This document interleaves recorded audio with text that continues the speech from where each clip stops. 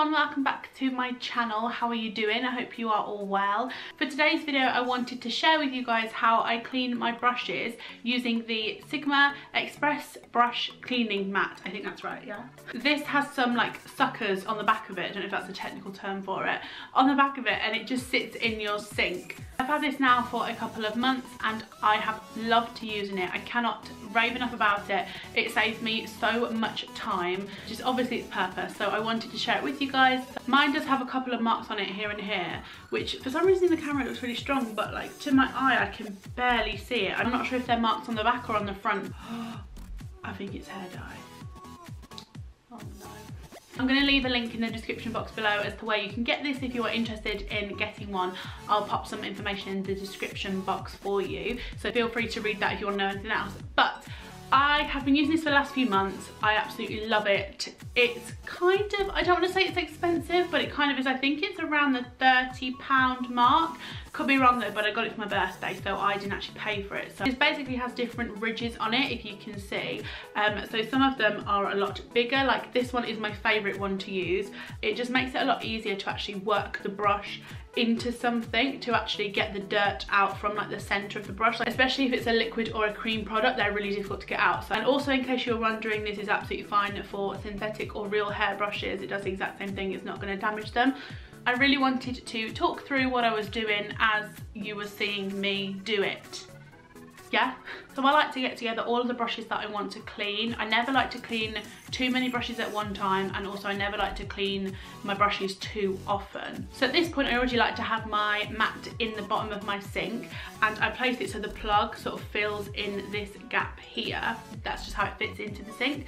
I then like to run the tap so it's a nice lukewarm temperature. I fill my sink up the tiniest little bit, just so I have something that I can rinse the brushes off with as I'm going along, so I don't keep the tap running, if that makes sense. I then find that a liquid such as baby shampoo or normal shampoo for yourself works really well with the mat. So I like to start off with the bigger face brushes and then work my way down towards like the eyeshadow brushes and eyeliner, etc. I probably spend 20 seconds maximum on each brush, and then I like to swirl it around in the water to try and get as much of the shampoo off as possible. Then when that water gets really gross, I basically get rid of it and replace it. I make sure that all of the soap suds are completely gone. I really gently squeeze out the excess water that is left in the brush, and I put it to one side on a flat surface to dry overnight. And that is literally it. I completely repeat this step on every single brush. Some brushes obviously are less dirty than other ones, so some don't take a long time at all to do.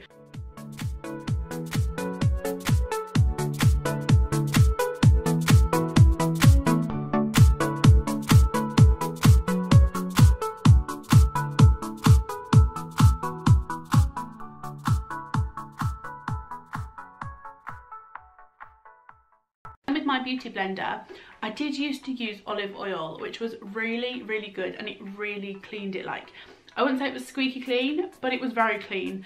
However, you do have to do it quite a bit. It doesn't smell very nice and it takes quite a long time to do, and I personally know that I can't keep that up. So for me, I use quite a generous amount of baby shampoo. I squeeze this into the palm of my hand.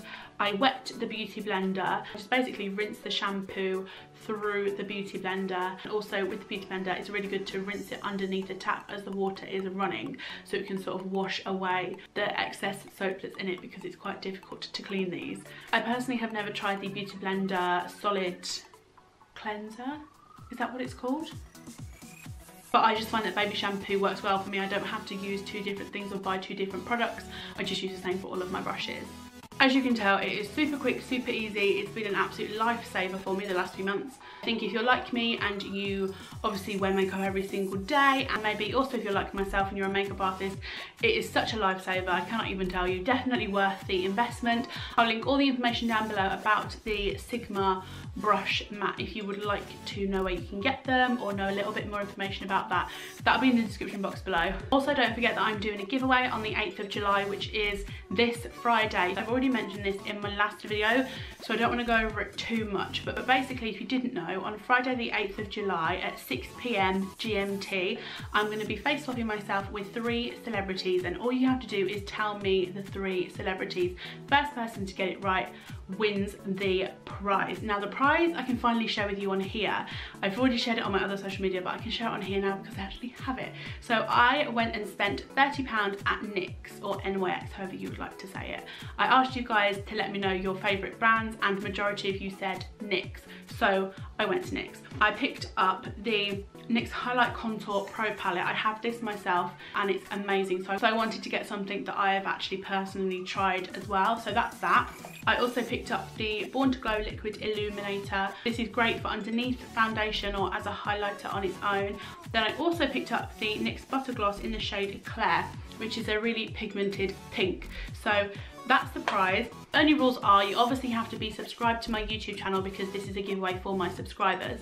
You also just have to guess the 3 celebrities correct, and that is it. It's as easy as that. I will also be in contact with you personally from my accounts, no other accounts, just to sort of put that out there. I doubt anything's going to happen like that, but just to sort of say it will definitely be from my account, and I'll be in contact with you directly to obviously get your address so I can send the products to you. And I'll also pop the winner in the description box of my next video, because my next video is going to be filmed before the giveaway, if that makes sense, but it'll go up the day after the giveaway. It's all a bit confusing, but it'll be there, but I'll be in contact with you on Friday. All of my links to my social media are all in the description box below as always, so feel free to follow me on any of that if you are also on there and would like to. But I will see you very soon for another video where I announce the winner of the giveaway. So good luck to everyone who has a go.